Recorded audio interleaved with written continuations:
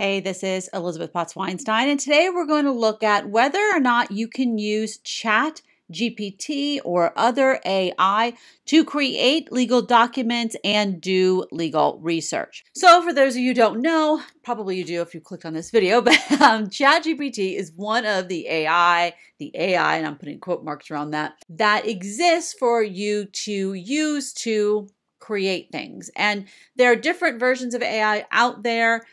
Some of them are for making photos or art like DALL-E, but then there's other ones that are used for text generation. And people have been using these to write blog posts, to write essays that they turn in at school, which is a violation of ethical rules at their school, but people do that, to help them to create all kinds of things in their business. And one of the things that's going on is there's this idea that you could use ChatGPT, for example, to create anything that's text instead of paying for someone to do it. So not just writing a blog post, even though you could pay someone to write your blog post for you, but could you use it to do legal research, to generate contracts for you, documents that you file in court, all that kind of stuff. So here's the thing. I think there's a big misnomer among many people about what AI is. We think of AI being artificial intelligence, that it actually is intelligent. But the truth is that all our AI is recognizing and generating things according to patterns. So the algorithm is not creating the documents. What the algorithm does is it is a structure for this program to learn by being exposed to a gazillion tons of data. And in some cases, AI can be absolutely brilliant. So for example, AI is better than human beings at identifying whether or not someone has lung cancer based on x-rays, because that is pure pattern recognition. AI is actually better than expert people who do this for a living because it's just great. Computers are great at recognizing patterns. But that doesn't mean that a computer is good at giving legal advice, because legal advice, at least as of right now, isn't just pattern recognition and producing something based on those patterns. It is more than that. And there may be a day where a computer can give you great legal advice about something. But here's the reason that it's a problem right now, is that ChatGPT is made to give you something that seems correct, not something that is correct. Something that sounds right, sounds plausible, not something that is right. So how does this actually work in reality? If you ask ChatGPT a question, what it does is it gives you an answer that sounds like a lawyer could have written it. It sounds like it could have been written in a blog post or be the text of some video. But that doesn't mean that it is legally accurate. It just sounds good. These AIs are great at BSing. They're not great at actually being correct. So let me give you some examples of how this actually works. And I'm going to start with things that are actual facts. And these are things about me, myself, because I know facts about myself. And then we're going to move on to, let's play around with how this could work for legal research and for generating legal documents. I actually think there are some cases where this can be very helpful in the legal world, but maybe not how you think. So let's go into ChatGPT, and I have it open here, and I've asked it some questions over the last couple of months. So one of the questions actually is about myself, because obviously I can verify whether or not certain facts are true.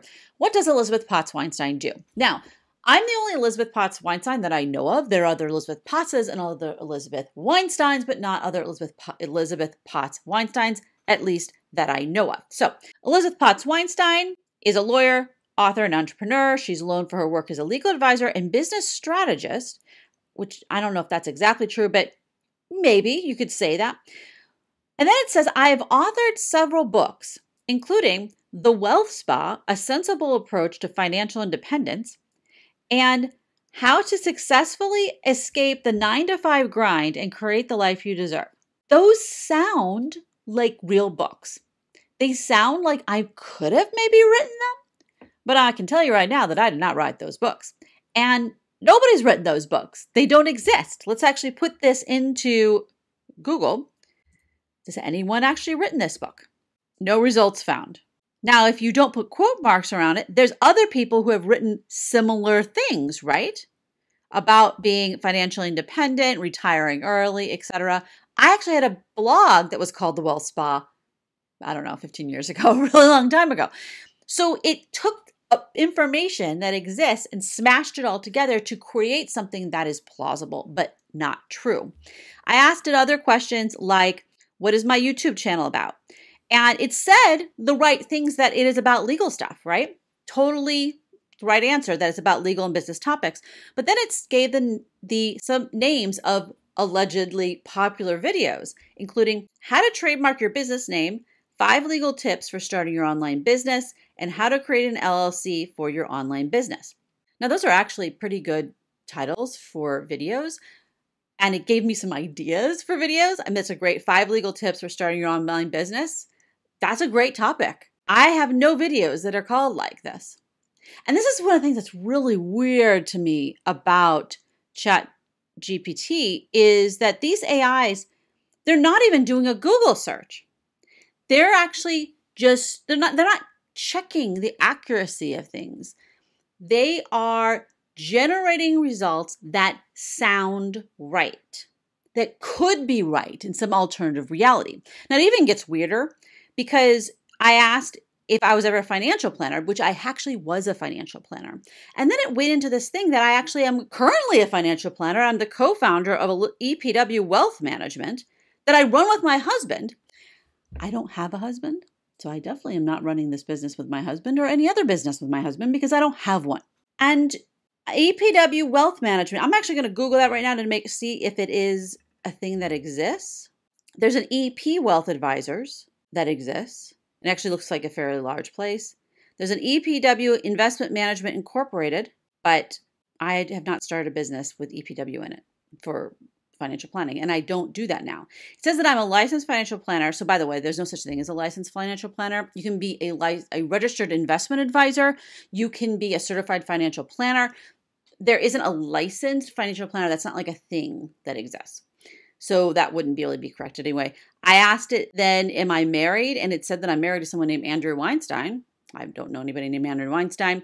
And that that person is a co-founder with me. And that I have children, which I do have one child who is 18, who's an adult, but I don't have children in the plural. So anyway, this is just an example of how these AI services will give you information that sounds very good, but it's not necessarily accurate. So let's go in and ask it about other things, okay? About legal things that you may want to do and see what it does, especially compared to like a Google search. All right, so let's say you want to know, should I be a sole proprietorship or an LLC? Should my, let's say, life coaching business be an LLC or a sole proprietorship? So they actually have it that it's not qualified to provide legal advice. And then it's going to give us some information about this. It's thinking, okay, I can't give you legal advice. Good, because you're actually true. As a sole proprietor, you're the sole owner, you're personally liable. It's simpler and less expensive. True. Forming an LLC is layer protection. In most cases, it's only risk, some tax benefits. An LLC does not offer tax benefits. That's actually not true. If you have an LLC that is taxed as an S Corp, then you get tax benefits. A plain old LLC isn't going to really have tax benefits. More flexibility when it comes to management and ownership, sort of. Decision is individual, and you have to consult. So this is what I'm talking about. Now, it is actually saying it is not a lawyer, right? So let's go ahead and put this into Google and see what it says. So you're going to get blog posts. Should I start an LLC for my life coaching business? Incorporating your coaching business, how to set up a business, do life coaches need it? If you look at the video one, you're going to have things that are actually, some of them are from lawyers. I don't think I've done a video on that specifically. So here's one that actually is specifically, should I start an LLC for my life coaching business? I haven't reviewed. So for legal research questions, it's not going to really be able to give you any better answer than some random blog post. So let's ask it a question that should have an answer. Here we go. Does a business in Los Angeles need a business license from the city? Yes. Businesses operating with city limits need a business license. It depends on the type of business location. So this actually gave a correct answer, in my opinion. That sounds good. Now, one of the things that I think is very important to see is it doesn't cite anything. I have no idea where it gets these answers from. And so how do you know if it's true? It's not even giving you a link to where to go. I mean, you could probably ask it for that link. Let's see. Give me a link to City of LA business license information. Let's see if it can do that. Yeah, there you go. If you click on that, it opens it up. Oh, no, it doesn't. It says page not found. That link doesn't work. Okay, that's lovely. I'll tell you. All right, now let's see if, and this is what I'm saying is, I think for these types of questions, you're probably better off just putting it into Google. So, City of LA business license information. If I put that into Google, I get this. Let's see if I click on it. Oh, look, it's actually the right thing. And I click on this, these links all work. So you're better off using Google for a lot of stuff. All right, now let's see if we can get it to generate documents. So this is something that I think might be a place where this could be helpful. So let's say you want to send a cease and desist letter. Say someone's infringing your trademark and you want to send a cease and desist letter, but you want it to sound like legal, but you don't want to pay a lawyer to do it because you don't have the money for it, whatever. So you need to come up with something that sounds very legal. Now you're not going to like sign some other lawyer's name. It's still just going to be from you because you're the one sending it, but you want it to sound good. So let's see if we can figure out how to get it to write a cease and desist letter for someone to stop infringing a trademark. My trademark. Okay.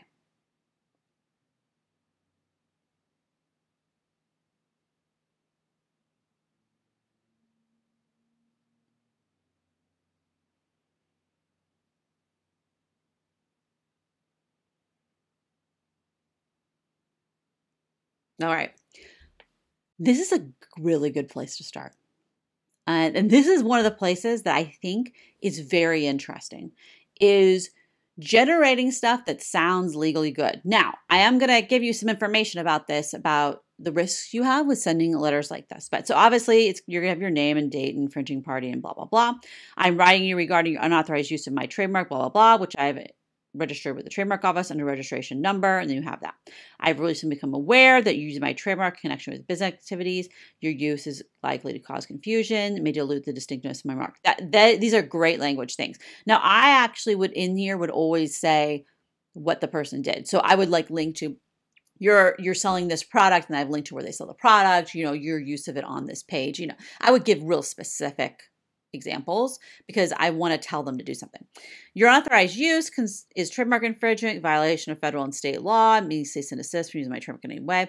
I actually will tell them exactly what to do. So I'll say, I want you to stop selling this product with this thing on it. You have to stop using this thing. You have to take it off of your website. You have to take this logo down. Like, I tell them really specifically what I want them to do because then they can do it. It's possible. Fail to comply, I'll take all necessary legal action.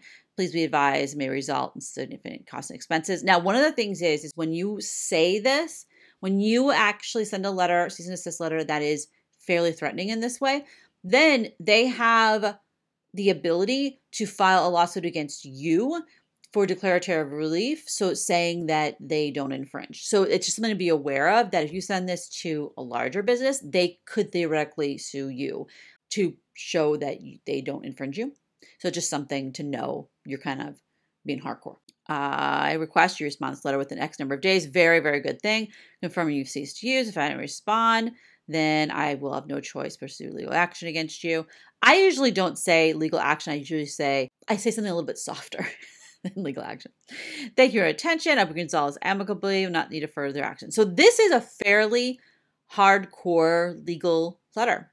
And I'm not necessarily saying that this is exactly what you should send, because There are times where actually it makes sense to send something a bit softer that's a bit more open to negotiation, because this does give them the ability to file a declaratory relief action, most likely. However, it is a place to start. It is a place to start. All right, let's see if we can get it to write something else. Write a software consulting contract. Let's just write a software consulting contract. Let's just see what it does.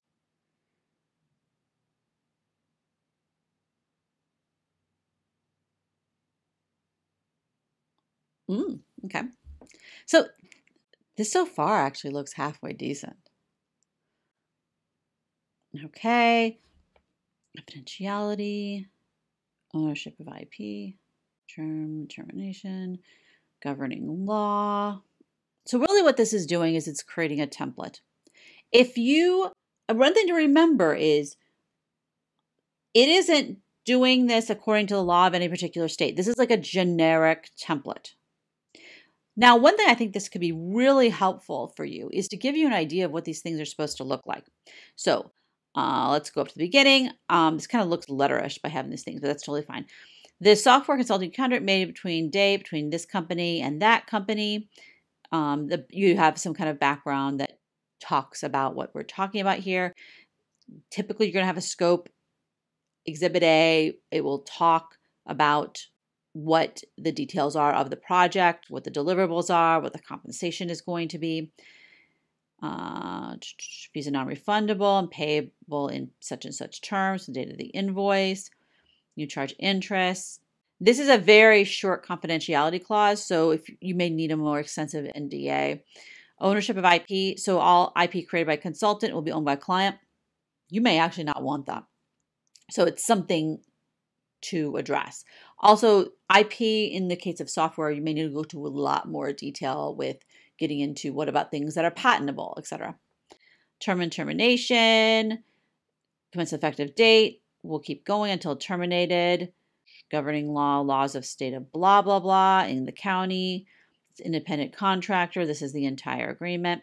Okay, so whether or not certain things are enforceable in any particular state or whether or not this complies with the laws of any particular state is not addressed here.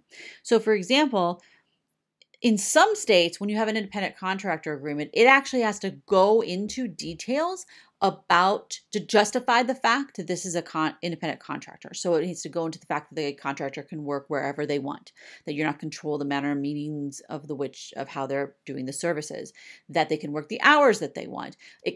Things that show that they're a contractor and not an employee. So this doesn't go into those kind of details. And that's the idea of this. This is like a place to start, but it really doesn't go into enough details anywhere. But it's actually kind of interesting. Let's do one more. Create an LLC operating agreement for two members for a California LLC with two members. Let's just see what it does there.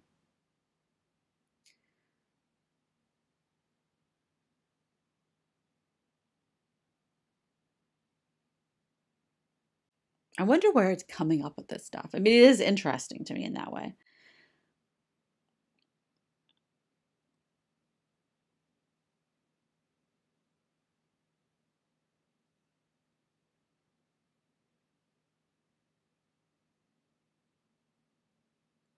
And the one thing that I'm getting from all these contracts and things is these are very, very, very, very simple agreements. And generally, even I actually try to have my contracts that I draft be very simple and straightforward. This is really simple, okay? So, for example, all right, it's created, the formation and purpose of the that's normal stuff, name and principal place of business, the term is perpetual, capital contributions, that's fine. I usually should put the chart right in here, but that's fine. We can schedule. So this doesn't say anything about taxes. So typically with the LLC operating agreement, or partnership agreement for that matter, I would say something about how the business is going to be taxed. I would say something about distributions to pay taxes, stuff like that. The profit and loss will be allocated according to the interest. Oh, it's implying that the interest percentages are in Schedule A. Got it. But it doesn't say what the tax status is, I don't think. The members will manage it, and then it can delegate managers. So typically in the contracts in the operating agreements that I create, I actually go into more detail in how the management structure will work. So for example, if you have two members, the default is that either of them can do anything on behalf of the LLC.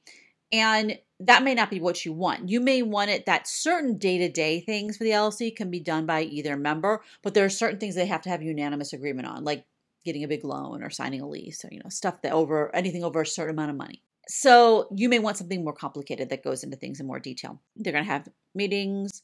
They can have the meetings in person, by telephone, video conference, or by written consent. That's very normal. You have to keep books.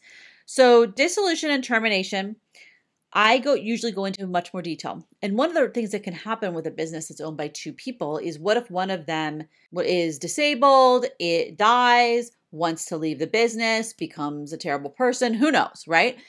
What's going to happen? This doesn't address that at all. I mean, one of the wonderful things you can do in a partnership agreement, in an LLC operating agreement, is address, or shareholder agreement for a corporation, is address what happens if things break down. Because this business is probably not going to last forever. There's going to be some point where one or both people want to leave because they want to retire, because they want to sell the business, because they want to do something else, because they're dead. And so what happens then? This doesn't address that at all. All right, governing law, state of California, which makes sense because it's where it is. And it can be amended only by written agreement of the members. Okay, so this is what I'm talking about. These are good basic frameworks. But I wouldn't use this because you actually will almost always want something a little bit more complicated. I mean, this is incredibly overly simple. So I think the only thing I would actually use this for, to be honest, the only thing I really use this for is generating ideas.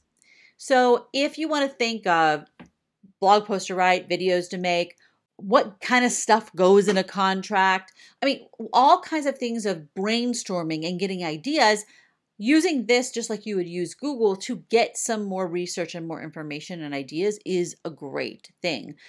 Even looking at the stuff it produced about me gave me ideas for videos that I could do in the future. And I think that's where we are with the ChatGPT and the other AIs, is they're good for idea generation, but not really to give you accurate answers. Again, this is attorney Elizabeth Potts Weinstein. If you have any questions about what we talked about today, feel free to post them in the comments below and I'll try to point you in the right direction. Thumbs up if you found this video helpful. Subscribe for more videos like this. And if you'd like to continue the conversation, you can join the Discord for free, or you can sign up as a member of the Patreon. Links for all that are below. Thanks a lot for watching. Bye-bye.